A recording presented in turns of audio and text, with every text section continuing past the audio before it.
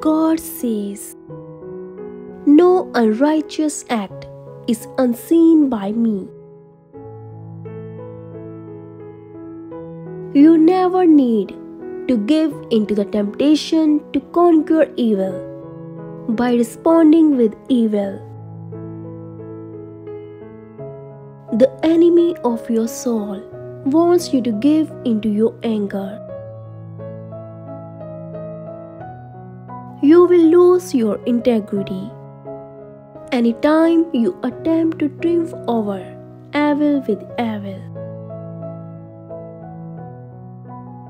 The only way to deal with your enemies and protect yourself in the heat of battle is to guard your heart and pray for your enemies so you don't become like them.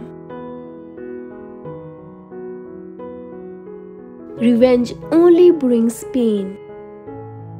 My way brings healing to a world filled with heartache and pain.